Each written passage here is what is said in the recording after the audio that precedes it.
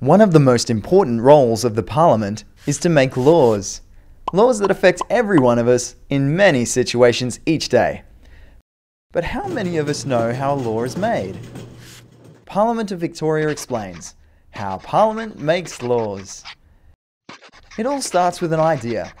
The idea can come from members of Parliament, political parties, ministerial advisors, public service, interest groups, media, and members of the public. The government chooses an idea it wants to make into a new law and puts it into a bill for the Parliament to consider. And a bill that is passed by the Parliament becomes a law. Both houses of Parliament need to approve a bill for it to become a law, the Legislative Assembly and the Legislative Council. Most bills start in the Legislative Assembly, with a member, usually a minister, introducing a bill. Members then vote whether to consider the bill. This is called the first reading. Next, usually after a few days, the minister explains the bill. This is called the second reading speech.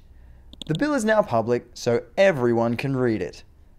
After the second reading speech, members have usually 2 weeks to study the bill and consult the community.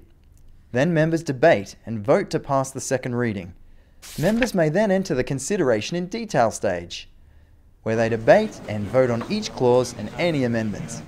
Now the bill is ready for the final stage in the first house, the third reading.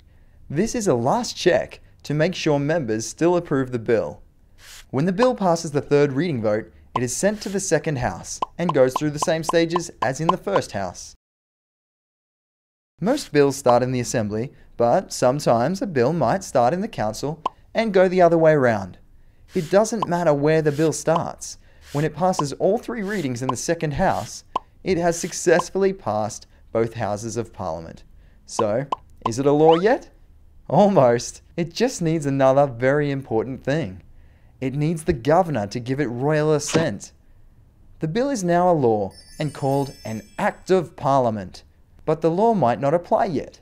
Sometimes the government needs time to get ready for the new law. For example, to inform the public.